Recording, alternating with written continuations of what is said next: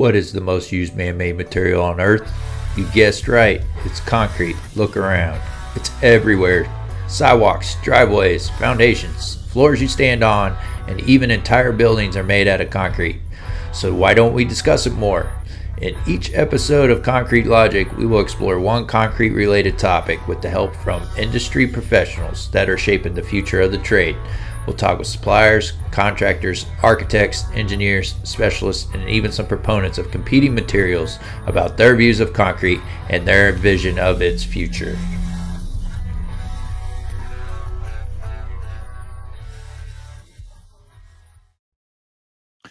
Welcome to another episode of the Concrete Logic podcast, and today I have Dan McCoy with me from R.L. McCoy, bridge engineer, bridge builder.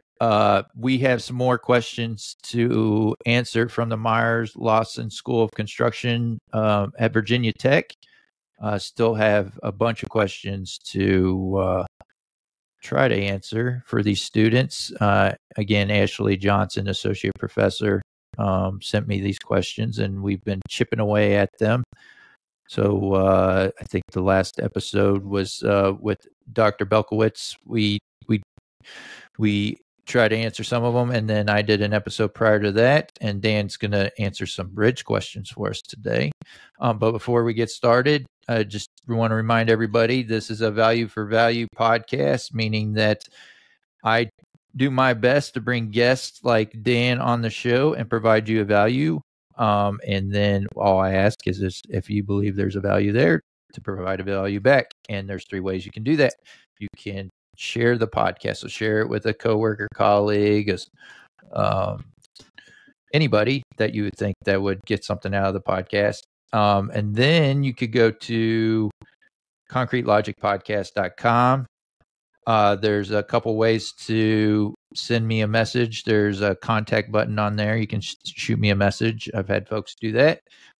There's also a little microphone that you can leave me a voicemail as well. And we actually played a voicemail on the last episode that someone left us and had a guest suggestion. So that was awesome. And then the last way is the donation button that is on the homepage as well at concretelogicpodcast.com. So you can donate any amount. And I just want to thank a couple people that did that recently. So Jason Stubna, I hope I'm not butchering your name, Jason. He donated $25. And he says, thanks for doing what you do for our industry. Really enjoy the guest you have on. Jason, thank you very much. And then my wife donated as well. She's got a weird amount on here. I have to ask her why she donated $12.47. That's an odd amount. Maybe that's all that was in the bank account. And then lastly, I would like to thank Thomas Ginther. He also donated $10.80, and I know he covered the stupid PayPal transaction fee, so it allows you to do that. So I appreciate that, Thomas. Thank you very much. So those folks will be listed as a producer in the show notes. That's how that works. So again, thank you guys for donating to the show. Helps greatly. With that, Dan, let's get into these questions that these students sent over to us. They're really, really great questions. Really impressed with the level of the questions that we received from this group.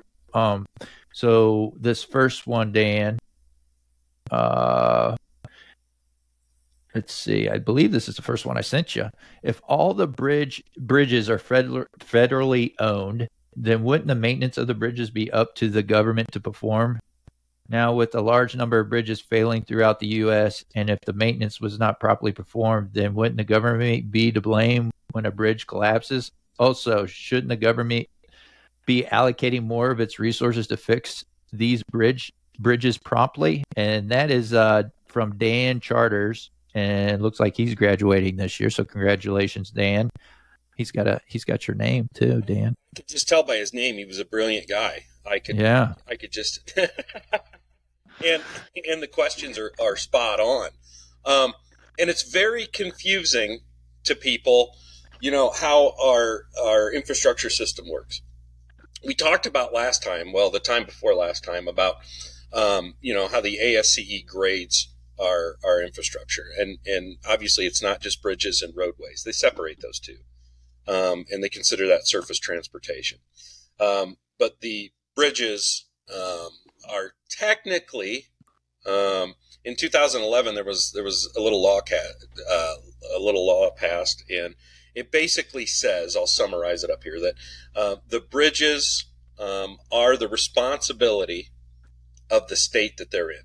So the federal government has delegated that responsibility to the states, and they define that. The federal government defines that as any bridge structure that is in use by the public is responsibility of the state. You break that down a little bit more, and then you get into municipalities of local cities and counties. Each state's a little bit different. The state is technically responsible for maintaining and or rebuilding that. The caveat being they are allowed to, or they get funds from the federal government to do this work. And there's kind of this mandated protocol that goes through. It's the National Bridge Inspection Program, or the NBIP. And what those states do then is they can either do the inspections themselves, or they can delegate that inspection. So on a state matter, usually in Indiana, we have state employees that actually are bridge inspectors, and they've been through programs and classes that make them certified as bridge inspectors to be able to rate these structures as, on a scale, so that they can either be considered okay, not okay, structurally deficient, or what areas, even in that inspection, what areas need to be done to maintain or not, to avoid a posting or a rating change.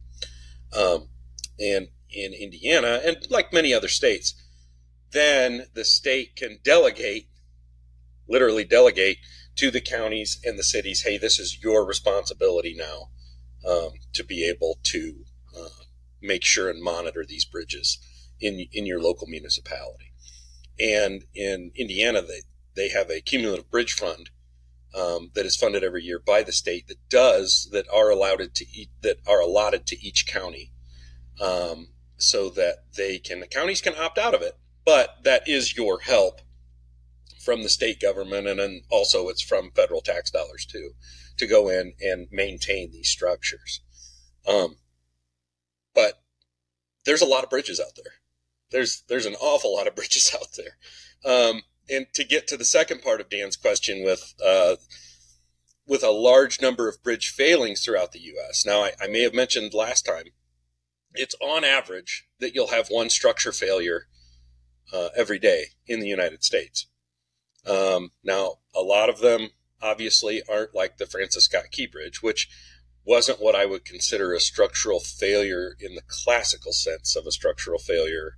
It was more of accident or incident-related collapse. But you do have at least one structure that's brought out either because it's just aged itself into inadequacy, or there are other environmental reasons for this collapse. Like there's a lot that has to do with washout and scour. There's a lot. You take something out from underneath something and it's going to fall down. That's one. But it's important for everyone to know that the government, I believe, is really trying to do its best when with the resources they have. And it's when I say government, I mean these regulators like the Federal Highway, and their local state governments and departments of transportation. I really do think they're doing their best with what they've got, but it is Congress's responsibility, as they hold the purse strings, to fund. And we do get transportation funding, but as the American Society of Civil Engineers will tell you, and it's their job to tell you this because they're an advocate for all of us, is you're not spending enough. And if you wanted to replace our nation's infrastructure since the date that it was passed in 1954 by Eisenhower, you're talking several trillion, not just these $1 or $1.2 trillion bills that were recently passed. I mean, this is all meant, and when we have these fly-ins in D.C., I try to explain to our legislators that it seems like a lot of money, but there is a lot of road miles out there. And one of the things, a lot of us may be listening to this now thinking, well, it's just a way for me to get to and from work. But you got to remember that's a big source of commerce. You being able to do your job is a big source of commerce. So our national transportation system, our surface transportation, is a huge deal when it means on the impact of the economy, which is why we should be taking care of it. And other of it goes, to transportation and trucking. Odds are, if you've got anything in your home or on your house right there, it was delivered at some point by a truck. And they need roads and bridges to be able to move these goods and services across the country. So to be in total agreement with what Dan said, shouldn't the government be allocating more of its resources to fix these bridges promptly? I'm a bridge guy. Of course. Yeah. All of them. No, I'm going to say that, but there are other things that also need attention too. For example, the grid. The grid probably gets a worse rating than bridges and highways, and it continues to as we continue to add more and more power, and we continue to use more and more power. And then we've got problems with people adding solar panels and their own private being able to push it back into the utility and into the grid causes a lot of problems that's meant for long-term solutions that nobody's really thought up yet in terms of grid solutions. So that's one that's pretty big. And then the other one that goes with our national infrastructure is seaports. And odds are, like I said before, if you've got anything in your house, odds are before it was brought in on a truck, it was probably shipped here. We happen to be a net importer of these everyday goods. So it's one of those that's probably also a lower grade on the list is the seaports, airports, and then obviously surface transportation. So I think overall, this may be worrisome to most, but I think overall the bridges actually have the highest grade in our infrastructure system. Mind you, that's probably a C on a graded scale, A, B, C, D, and F. Everybody else is around a C minus D or an F. But the bridges we're right up there. We're on average. We're around that 75%, 80% mark. So, we're doing our part here. But that's what's important when you consider funding. We're doing all this funding now to maintain, like literally these $1 trillion is meant to maintain most of this. And most of it is in small repairs. We're not adding a lot of new infrastructure, but we're getting to the point of most of these structures were designed with a 75-year design life. And if you look at the implementation being signed in 1954, let's give everybody 5 years to build it and then add 75 years. We're coming up to 2029 and 2030 of most of this, our national infrastructure being structurally obsolescent as far as what they were designed and intended to do. Now, us engineers like to put a large safety factor on things and assume bigger things and worse things happening. So I think we've got more time than that. But, in reality, on paper, theoretically, a lot of this stuff in our entire system should have been changed over at least by 2029 or 2030. And I think as most of you drive around the towns and local communities where you're at, you can probably find that that's probably not the case where you see a lot of new highway, new transportation going in. So to answer Dan's, I hope that answered most of what Dan had in mind for that, as far as how funding works and coming from the federal government down to the state governments. It kind of trickles down, so you can use state funds and federal funds to be able to, and you can apply for more funds if you're a local municipality to be able to help with some of these issues. But it's not like they intentionally run the bank dry on these things. They try to continue to have them funded, but when you only have an infrastructure bill that's only meant to last for 5 years, 10 years, and then you have another infrastructure fight for this stuff, and then you have to share it with the rest of what we consider infrastructure. There's by the time you rain it down and each goes into their individual puddles, bridges are very important, and they are funded for the most part. But do we need more? Yes, obviously. I don't think you'll ever catch me saying no with something like that. Yeah. And Dan McCoy, we got two Dans going on here. Dan that asked the question and Dan McCoy. Dan shared this website. What is this? ARTBA, is that what they call themselves? American Road and Transportation Builders Association. So ARTBA bridgereport.org. If you go to that website, it'll give you a full report on all the bridges in the United States, and then you can click on your state. So if I clicked on Virginia, I'll give you a report on the Virginia bridges, tell you how many bridges they are, which ones that are traveled the most, all kinds of data in here. It's pretty cool.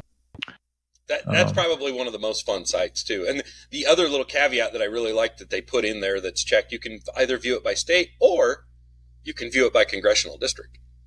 And it's amazing how some of those congressional districts are really good and some are really bad. And then you can directly report that to your representative. Hey, why are we so? Why are we in this one? The red is good and the blue is bad, I think. That's confusing. It is confusing when you look at it. You look at the overall ratings, but it's a really cool site. If you can, I know if you're listening on your phone, you can't really do it. But if that would be an awesome link to be able to post if somebody was listening at work. I'll put it. Do it. It's really cool to be able to look at that and go, oh, well, I know where this bridge is. And keep in mind, I think this was done in 2021, 2022, something. So some of these bridges may have been worked on, and some may be fixed now. But it's kind of nice that somebody is keeping an overall track on the stuff. When you're looking at it, but it's a nice comprehensive thing to realize, like how like California has 24,000 bridges. Indiana actually has 19,000. Tennessee and Kentucky are right up there at 19,000-20,000, and some states don't have a lot. But there's a lot of structures in there. That's a lot to keep track of. Yeah. No, that's I can personally say I know like around Richmond area, they're definitely working on bridges, and when I traveled down to Virginia Beach, obviously they're doing the big Hampton Roads bridge and tunnel work, and the Chesapeake Bay Bridge and tunnel work.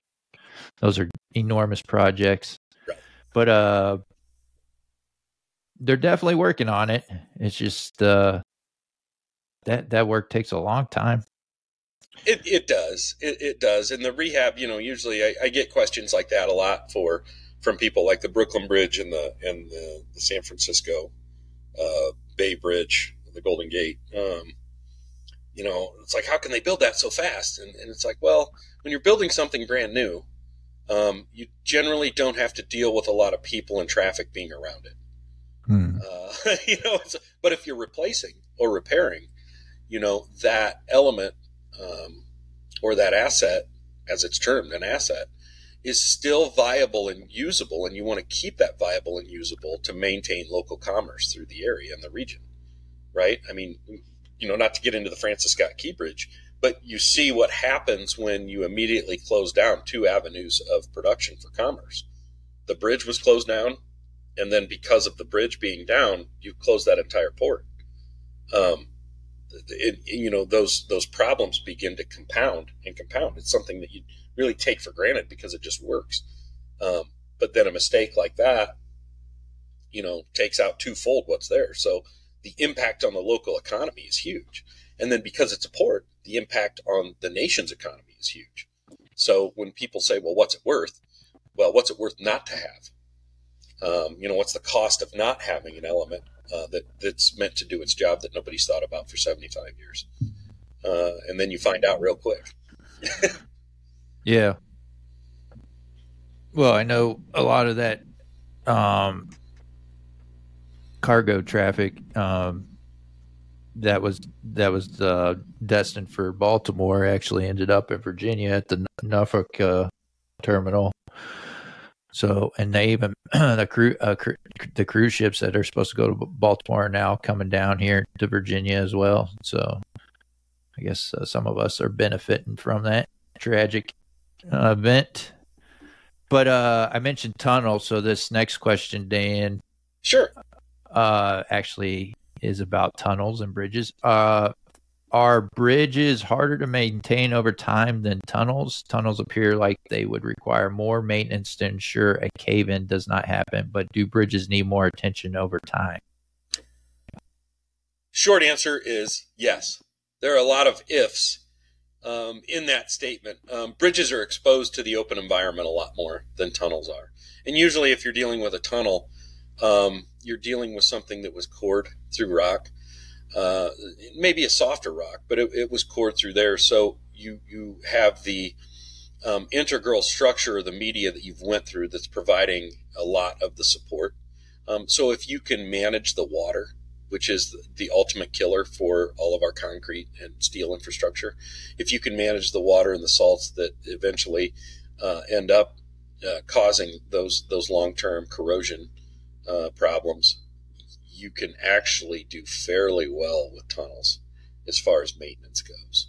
I think the Scandinavian countries have shown that very well. It's just one of the things that they have to deal with. And they've done a very good job at isolating the infrastructure element from the element that they're going through. And when you can do that, you can greatly reduce your maintenance. And when I mean maintenance, I mean your heavy duty maintenance, like replacing panels or replacing structures in the pipe system that may be considered the elements of the pipe tunnel.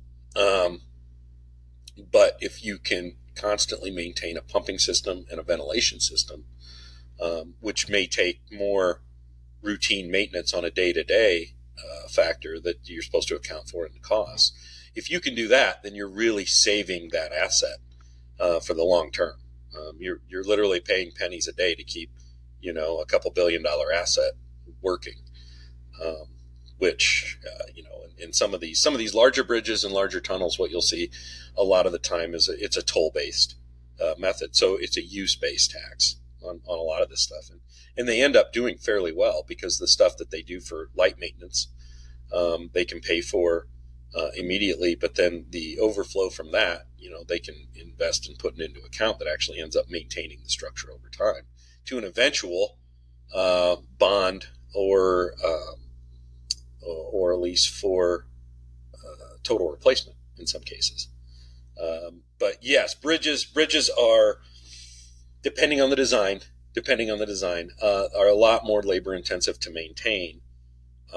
In the types of applications we're talking about, we're not talking about a bridge down the street from you. We're talking about a bridge over a bay versus a tunnel under a bay. I would say in those two applications, the bridge is going to be a lot more to maintain over time than the tunnel would be.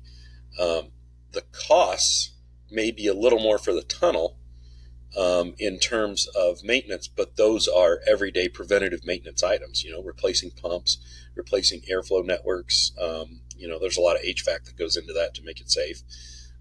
You're essentially going into, it's kind of funny, Seth, we do a lot of safety stuff, and I laugh because, we have these standards that OSHA puts out. This is my caveat. We have these standards that OSHA puts out about, safety railing and fall protection and what those heights have to be. But it's funny, if you walk down an interstate bridge for railing that's meant for a car, the top of that railing doesn't even meet the OSHA standards for guardrail for fall protection, which is kind of funny. And then the same thing for tunnels. We are told as workers, what confined spaces are. And then we have these infrastructure elements where we allow you and your family of 5 to just drive through. basically a confined space. There's there's a lot of this stuff that us construction workers look at and scratch our heads, and they're used for everyday infrastructure elements. That's just my little caveat. But yeah, hopefully that answered the maintenance question as far as more maintenance or less maintenance. It's a double-edged sword. With the bridges, you're out there every day, or at least once a year. Maybe you're repainting or repairing little elements here and there. With a tunnel, it's going to be an everyday maintenance and probably a program of maintenance people that watch that. They're going to view it more as a building than a bridge. You're going to have inspectors that go out and they're going to take attention to detail to certain things. But a tunnel, you're actually going to physically monitor that day to day and make sure that asset's taken care of. I hope that was as clear as mud to people. And I don't know if I answered the question as to which one you should build given an A or B, because I don't think it's that easy. Yeah. I think I could sum up your answer by saying it depends. Yes. That's why I said when you sent that to me, I was like, that's a really tough question, because it's a lot of where's it at, what's it going to be used for, what are the like scenarios. Yeah. Obviously, if I'm building a bridge in Antarctica, it's going to require an awful lot of maintenance, a lot more than if I just tunneled through the ice shelf underneath and put concrete there. Yeah. So environment has a lot to do with it as well. But maintenance wouldn't dictate what they build as far as if they had to choose between a bridge and a tunnel. No.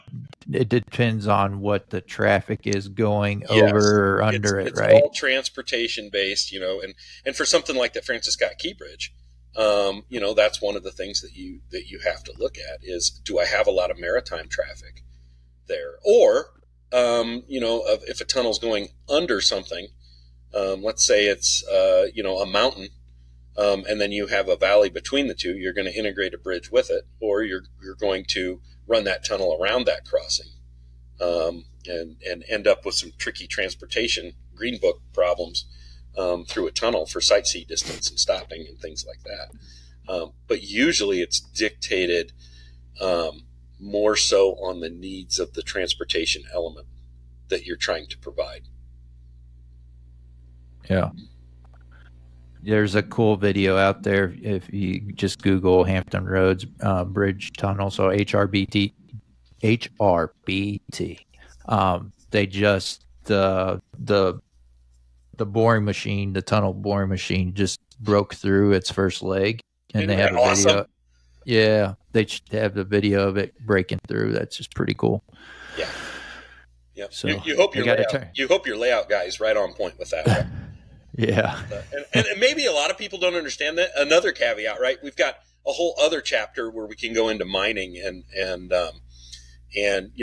how mines are made, and tunnels are very much the same way.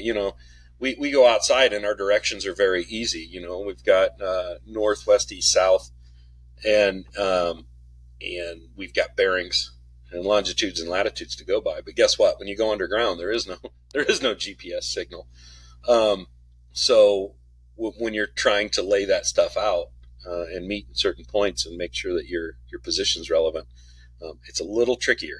It's a little trickier doing your layout underground than when you've got clear skies and line of sight. Yeah, that's amazing technology, that machine. Last question.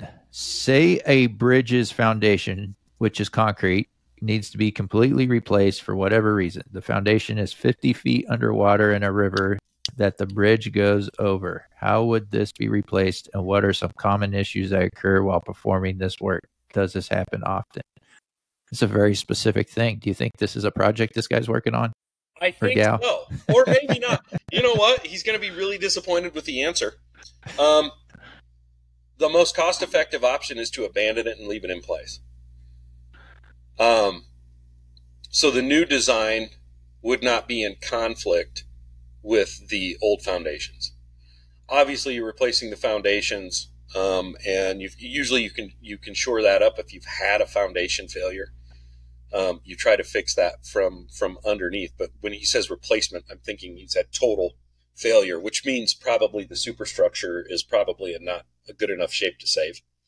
So usually in things like that, what you do is you avoid conflict with the lower foundations, because a lot of these are 100 plus years old, 80 to 100-year old. And even if you have the plans, the geotechnical engineering back then was to the point where we really did drive wood piling, 20 or 25 foot wood piling on 3 foot centers. We can't guarantee anymore. We, as in finding an engineer to be able to put a stamp on what the rated bearing capacity I could prove is for a new superstructure going over. So usually what you end up doing, and we've got a few this year where that is the case, usually what you end up doing is you broaden that out so your open waterway is larger. You end up increasing the span of the superstructure, which means you move your foundations for your new structure out further so that they're not in conflict with the old. And then when it comes to demolition, as you're taking it down, you want to take that to 2 foot below the stream bed. And a lot of times, if you put some turbidity curtains, you have more environmental issues to be concerned with. But if you're going to put a causeway out there and turbidity curtains in to be able to catch debris, you can usually demo that down to 2 feet below the surface, cap it off with usually some form of scour protection, like a large rock, and then you can be able to build your new foundations outside of that to create a larger area. That was not an exciting answer. I think what they wanted was, hey, Dan, how would you do this? So the logical answer is avoid it at all costs, because that does get cost intensive when you do that. But let's just say I had to do that. So we're 50 feet underwater. I don't know what our substrate is, whether we're going into rock, where the rock is. Maybe we're not. Maybe we're looking at something that has a very, maybe it's like a delta condition where it's 50 foot down, but we have a lot of sediment build up over a couple hundred years. And maybe that rock is 40 or 50 feet below where the dredge line of that bottom of water elevation is. And then they're going to hear really cool stuff from me, like, well, I would build a huge cofferdam. And then obviously rail it up around that as we remove the superstructure. Or if we're just talking about, gosh, this is such an interesting question. So let's leave the superstructure alone. Let's say it's in perfect condition. And then let's say that we want to replace this substructure element, this foundation. I can't ever imagine us really having to do this, but this is kind of a cool thought experiment. So you would build temporary supports prior to support the superstructure. And then you would go and you would literally use a cofferdam around that foundation. So you would drive impervious sheet piling around it, maybe secant piling around it, and then you would begin to pump the water out. And then obviously you've got lateral pressure changes that would go in. So you probably have a support probably every 10 feet on the way down, interior, to fight that pressure back, because you would never, 50 feet, you'd never find something that would work with that kind of hydrostatic pressure as a single system. So you're supporting it all the way down, you get it down, you dry it out, you have continuous pumps running, and then you begin to rebuild that foundation, and you destroy the cap bent. You build it again, and you work its way back up with probably concrete. And then once you get up in place, you devise a temporary bearing situation, and then cast the concrete in place to fill it in later. And then you pull all the good stuff after you backfill for your foundation, and then you pull the cofferdam and remove the causeway. And as you're removing the causeway out, you remove the temporary supports for the superstructure and finally let it bear on the foundation. I would highly suggest we never do that. But sounds expensive. But that's how I would do it. Yeah. So most of the time it's mitigation. It's just avoid that problem altogether. And if they have the funds, usually you implement a larger structure.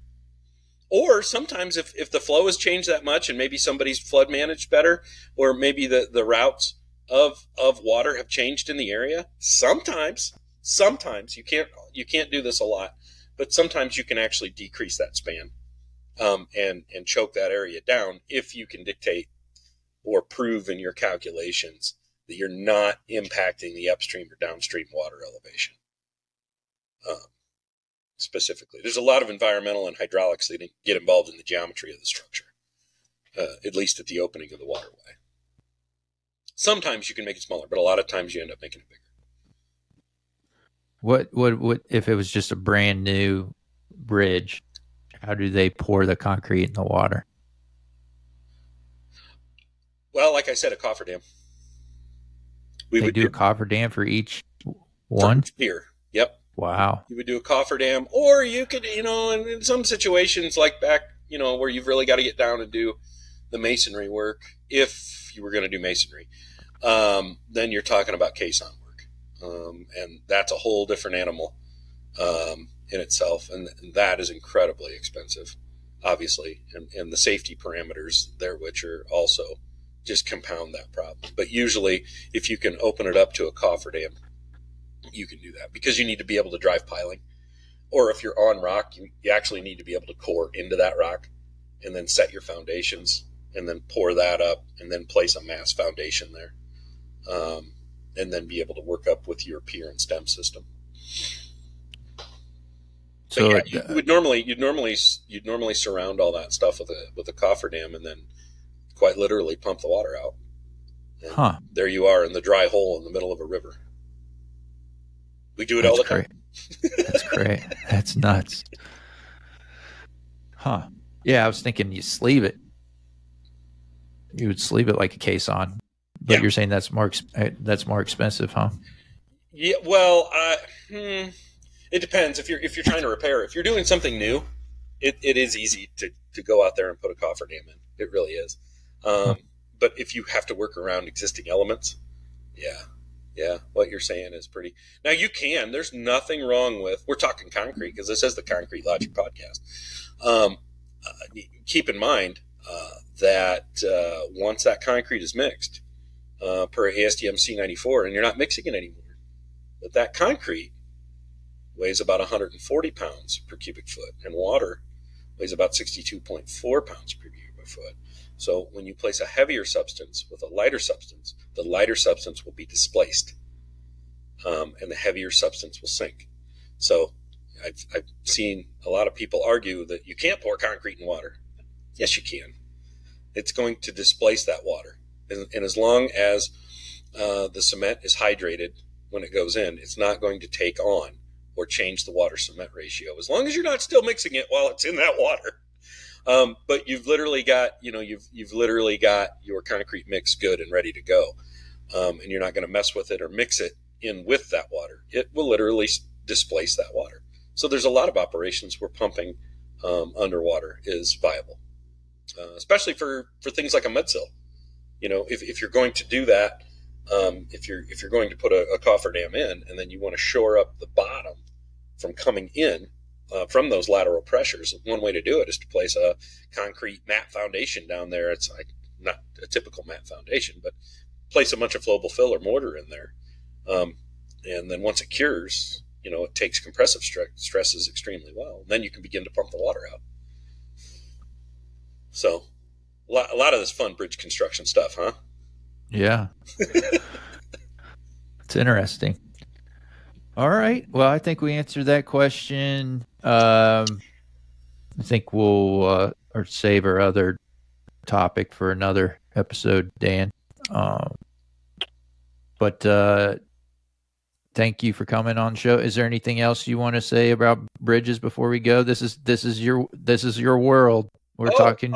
Bridges. Yeah. So I would say to anybody listening that probably the most important thing you're going to do in your daily commute is cross a bridge to get where you're going. And I would just say, thank a local bridge contractor for that. Maybe your local bridge engineer, and realize that we probably are the most important people you meet on a daily basis. I don't know how you don't argue. I mean, No, it's just one of those things, a lot of people don't know that they've gone over a bridge until there's a problem with it. It's a thankless job. If you build a bridge right, people don't even know there's a bridge there. But boy, you put a bump in that thing and man, everybody knows. Yeah. It's just one of those things, whether you're dealing with classic flyovers, to make things easier for transportation systems. You see a lot of that in metropolitan downtown areas where you just don't have a lot of real estate to work with. Well, they start building bridges to go over other bridges, in those flyovers. And transportation-wise, it's a wonderful solution to be able to literally stack traffic on top of each other. And it's incredibly efficient. And then you've got other bridges like we were just discussing. Obviously you're going over water. There's an element there where you have to maintain that for people to be able to go across an impassable surface for surface transportation. But it's pretty amazing and miraculous when you think about it. The next time you're going down a dirt road, try driving it at 70. For any law enforcement officers listening, I didn't really suggest that. But, if you try going that fast down a dirt road, you'll realize it's almost miraculous that we're able to do 150,000 vehicles per day on an interstate at 75 or 80 miles an hour. You realize what it takes to make that happen. And it's pretty miraculous. And we just consider it to be what it is, when we're out there driving it. But, at some point down that it was a dirt path, and and things like large trucks weren't thought of, and things like traffic moving at 75, 80 miles an hour, inline repetitive motion, millions and millions of cycles of load on a structure.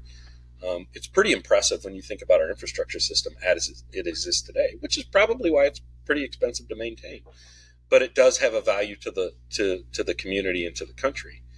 For moving goods and services. And until we invent a flying car that everybody can use, I think I'm going to have a job. That's a safe bet. All right. I think this is a good spot to end today. Dan, thanks for coming on the show. I will put Dan's contact information on the show notes so you know how to get a hold of him. And also the ARPA link there too, so you guys that's really cool. I would say if the rest of you forget about my information, that's just fine. But open up that website and play around a little bit and looking at those structures and deficient structures. They'll update that, and then also check the American Society of Civil Engineers. They do a fantastic job of rating our infrastructure every year. They put out a report card, and they get very specific about where the needs need to be met. I would say everybody should probably visit that and just open their mind a little bit about how much we rely on in the infrastructure world to maintain our peace, civility, and stability. Yep. All right, Dan, thank you for coming on the show. And until next time, folks, let's keep it concrete. And that concludes another episode of the Concrete Logic Podcast. I hope you got some value out of that episode and learned a thing or two. If you did, visit our website, concretelogicpodcast.com. Click on the show support tab and learn how you could be listed as a producer of an episode. Again, that's concretelogicpodcast.com. Click on show support tab to learn how you can support the show. And as always, Mike Dunton will take us out.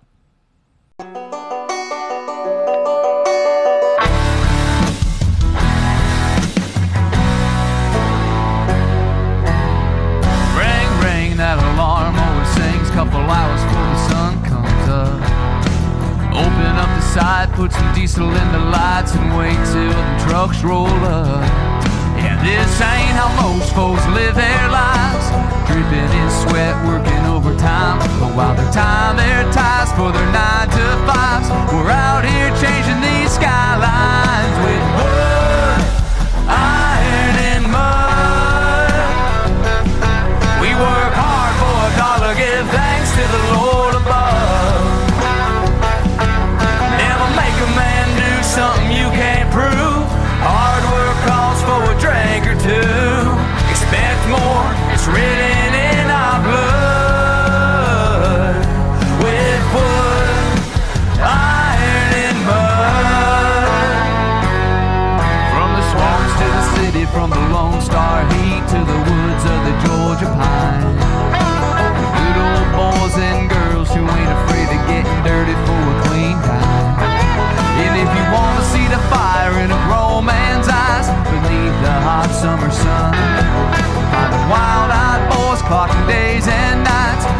hard to get